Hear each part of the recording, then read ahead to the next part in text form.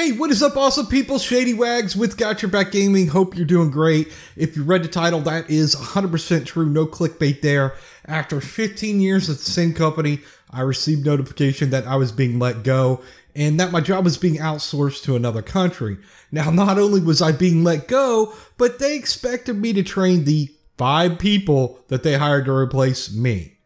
I did the most logical thing that a person could do in that situation. I dropped a couple choice words, threw up the double bird salute, and walked out. So now here I sit with no employment, very little funds, but I've got plenty of passion and I've got my dignity left.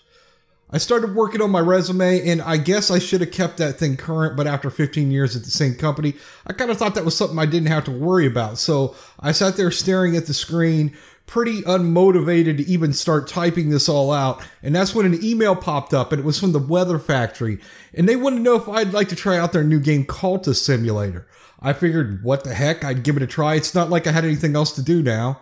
𝐂𝐷 Simulator is a narrative card game. It's a single player game, and the goal is to obtain your ultimate desire, like knowledge or power. And to accomplish that, you have to start a cult. And this is not a Jim Jones Kool-Aid drinking cult. It's more of like a Lovecraft performing rituals and fighting giant serpents cult. Not really a fan of Lovecraft. I think that's creepy and weird, but I figured I'd give it a try. So I loaded up this game, and the first thing I noticed, there's absolutely no tutorial at all. I just began moving cards around. I didn't know what I was doing. New cards were popping up, timers were counting down, and I was trying to read these narratives to get a better idea of what was going on, and then I died. The game was over. I don't even know how I died. I think I starved to death, but I'm still not sure. So I walked away from my first game kind of confused about actually everything that happened. The next day, I sat down at my desk again, and I was going to start working on that resume, but for some reason, I decided to give 𝐂𝐷 Simulator another try. Now, the second time around, I did start making some more progress in the game. I started understanding more what these cards were and what they were used for. I started experimenting, dropping cards in different spots to see what the result would be, but what happened next completely changed my whole outlook of this game. I opened up a gate into the dream world. This is a hidden playing area in the game, and you have to open up these different doors to progress in the game, and each door requires a specific card to open it. After that, I became obsessed with this game. I had to make it through all those doors and find out what was behind that final door. Before long, my game board went from looking like this to this. I was recruiting cult members, and I was sending them out on missions down into mysterious catacombs to procure ancient relics and manuscripts. I was then studying those manuscripts, learning new lore, then combining that lore to create even more powerful lore. I was sending my minions out to abduct strangers that I needed. I needed them as sacrifices to gain entry through gateways. I was sending henchmen out in the middle of the night to burglarize warehouses to fund our endeavors. I was forming groups to wage battle against dark spirits, cleansing them from the earth, and then studying the century-old treasures that they had been guarding. All this while eluding, evading, and deceiving the authorities who were out to imprison me. Running a cult had become my full-time job. So far, I have spent over 100 hours playing 𝐂𝐷 Simulator.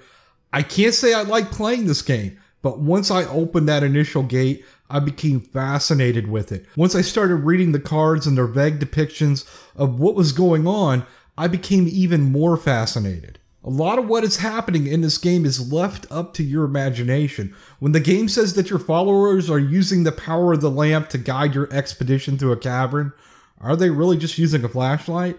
Or are they actually calling up on a demonic or a light and power to illuminate the path? That's up for you to decide.